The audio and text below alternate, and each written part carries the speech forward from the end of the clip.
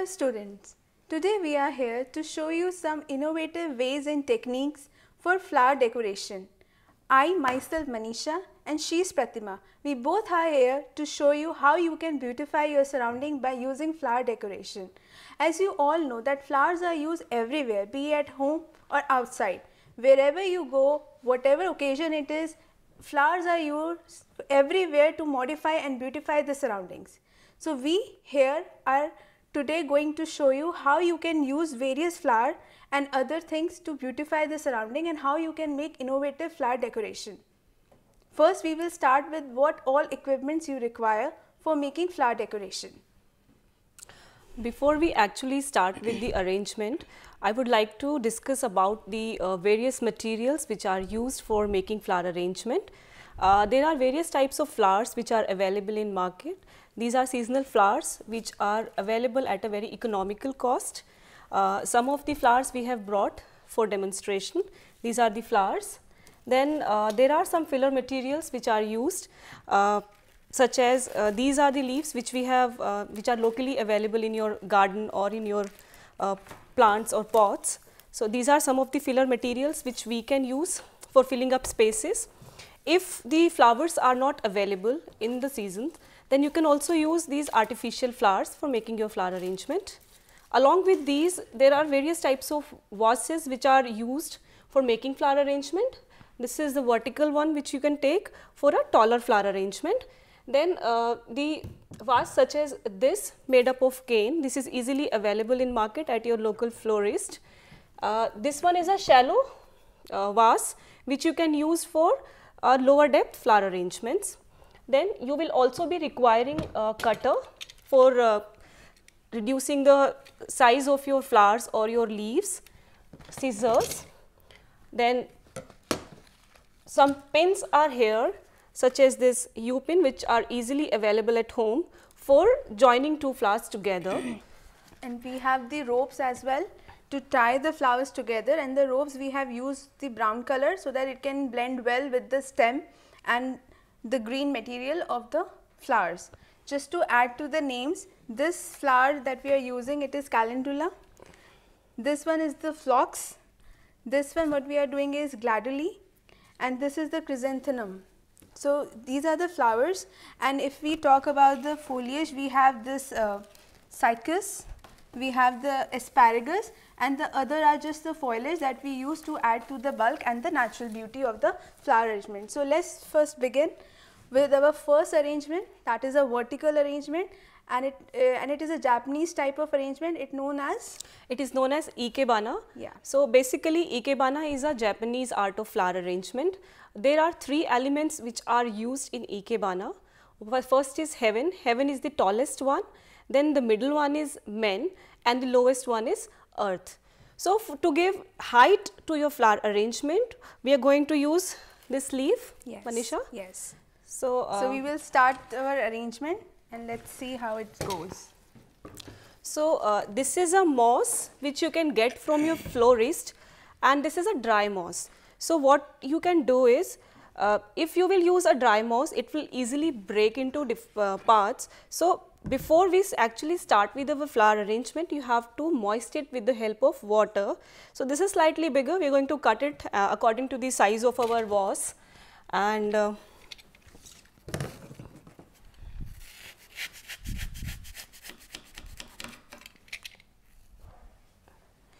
we also have to make sure that height of your moss should not exceed height of your vase.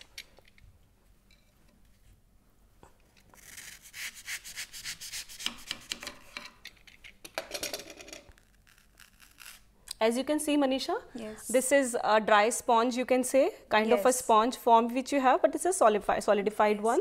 So we are going to put little water in it to make it moist. It will absorb the water and it will not become soggy, but yes, very spongy. Yes, like this, it will become moist. So we are going to place it in the center, and right now I don't have it, but you can use a iron wire to fix it at a particular place so that it do not get, it do not break. Then we are going to place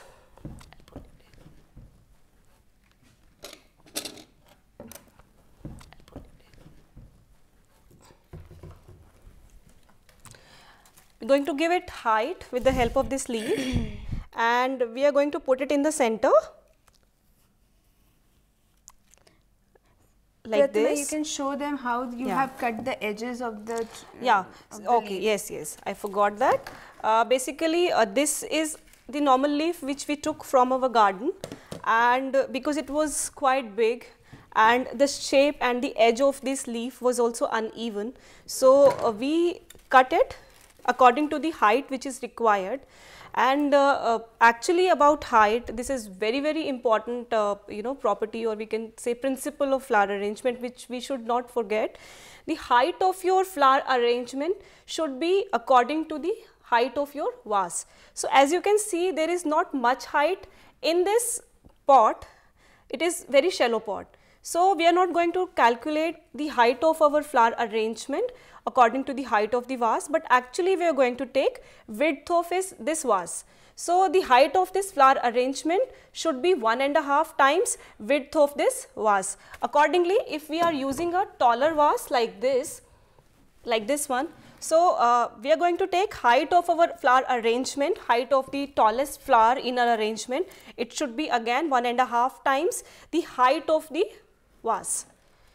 So in this we have taken height of the flower according to the width of the vase. So this is the tallest leaf which we are going to take. This will signify our heaven state in Ikebana flower arrangement. Then the second stage we are going to depict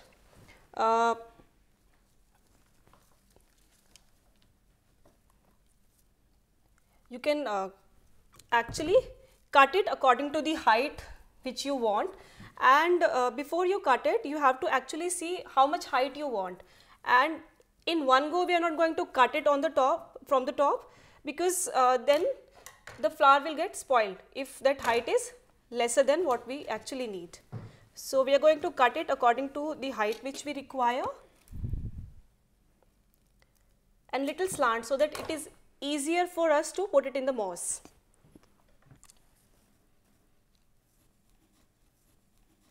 Like this we are going to put it. This will signify men, and then little smaller flowers to signify earth, which will be at the base of this flower arrangement, and again we are going to cut them according to the height which we need.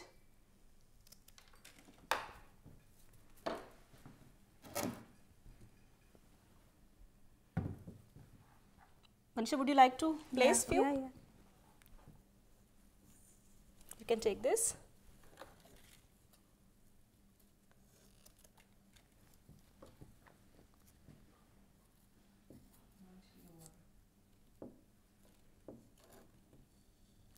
We have to lower down these flowers a little bit to show a significant gap between the three elements. So as you can see, this is slightly bigger, so maybe we can take it out and cut its length a little bit.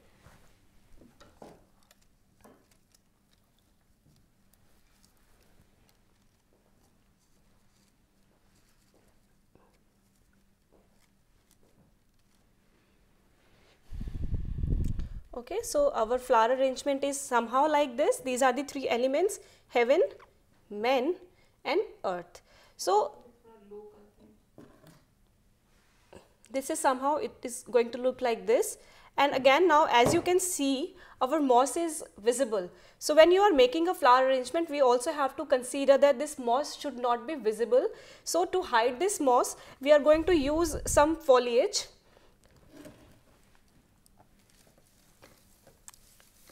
Like this.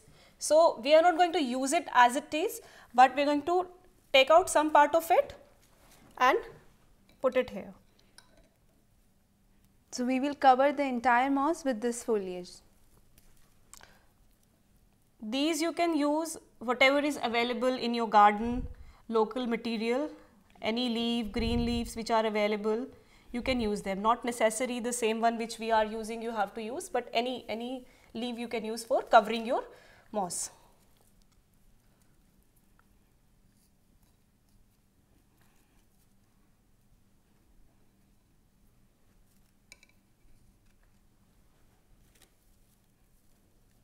Some you can also take, Manisha, if you would want. I'll give you.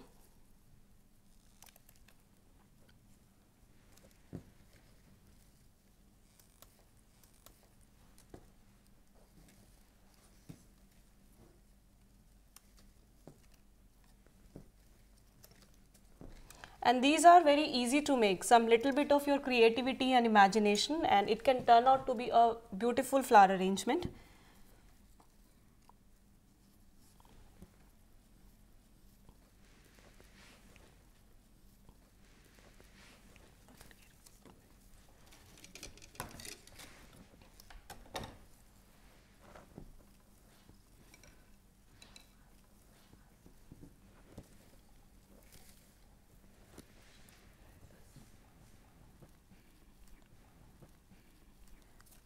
This is still coming out, so I'll decrease height of this flower.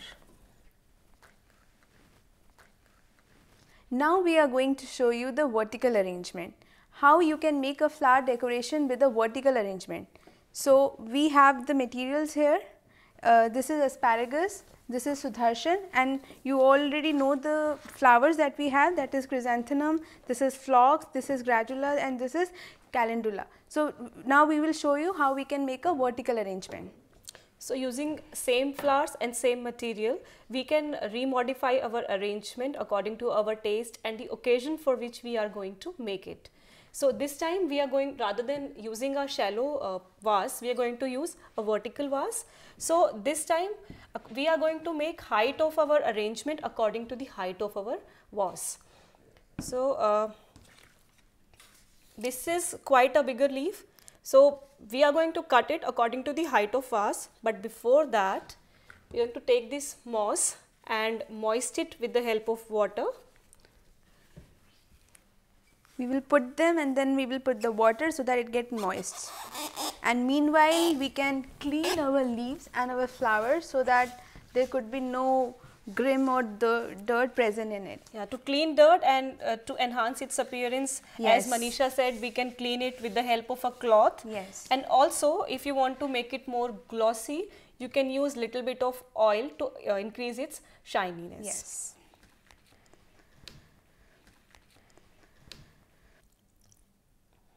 So now this has become moist, our moss. Now Manisha, we are going to use this leaf. Yes. And we are going to cut it according to the height of our vase. Yes. So when you are cutting it, you have to make sure to make it a little pointed so that it easily goes into the moss.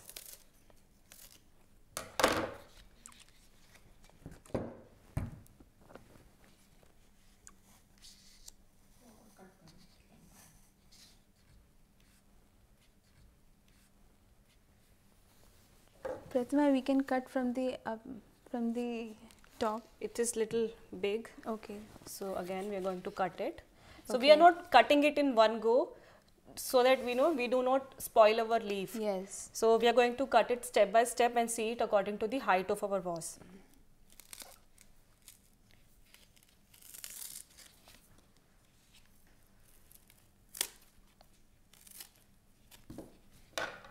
See Manisha now? Yes. Now it is fine? I think so. Yes. Yes, it's looking fine now. We can. We are going to take one more leaf. Yes. We can work with it now. And cut it also in this pointed form. And you can keep the height same, or if you want to give some sort of a gradation, then you can decide the height accordingly. But now for our arrangement, we are keeping the height same. Then Manisha. So now this is the foliage or the asparagus that we are going to put in the vertical form. Yes. So you again this also you can see the height. Basically before this we are going to place our flowers, Yes, and wherever yes. the space is empty we are going to fill it with the help of foliage. So this type of arrangement you have to decide on your own, that how you want to put what first. So we are just trying what So these are the gladuli which we are going to use. And before we actually start with the arrangement, one very important thing in our vertical arrangement, this is we are going to make a triangle shaped arrangement.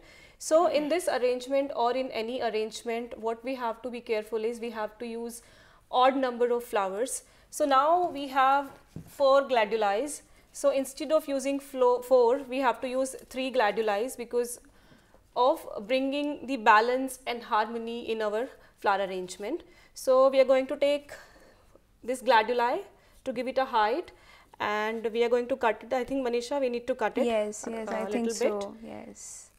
So first of all, the first one we are going to put it in middle like this, and the rest 2 will go accordingly according to the height. We are going to lower down the height of our flower arrangement.